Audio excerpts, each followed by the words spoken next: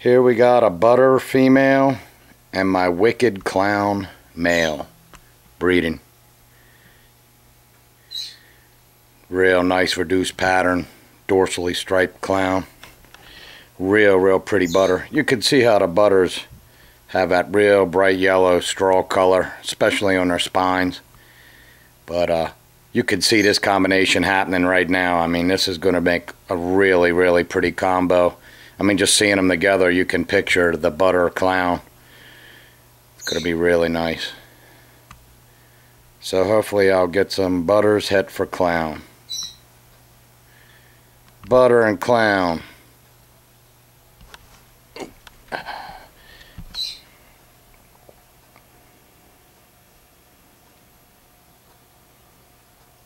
Butter and clown.